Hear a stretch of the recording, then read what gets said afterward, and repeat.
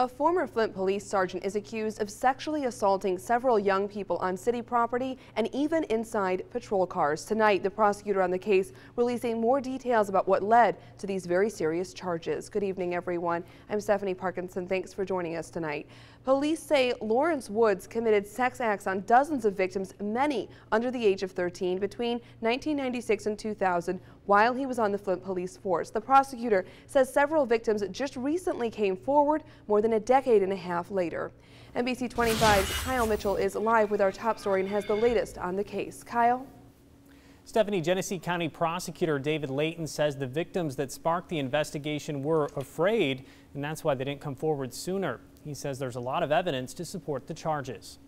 We believe that they were victimized by this man on numerous occasions. Former Flint police officer Lawrence Woods now facing 16 charges of criminal sexual conduct. There were incidents inside the police department and out on the street in police vehicles and on city property. The investigation has been underway for some time. The young ladies came forward after a significant period of time. The Genesee County prosecutor says a few victims just recently came forward, leading to an investigation and raids of Woods' former residences.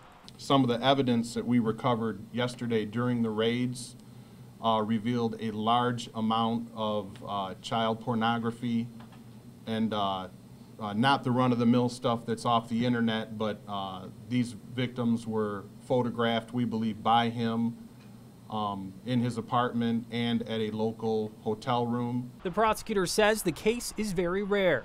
Well, it's highly unusual because 99.9% of police officers are good, hardworking, honest citizens who would never even think to commit such an atrocious crime. And Layton says former police officer or not, no one is above the law.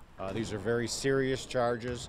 They're life offenses. They carry mandatory minimum penalties of up to 25 years in prison. So this is serious stuff.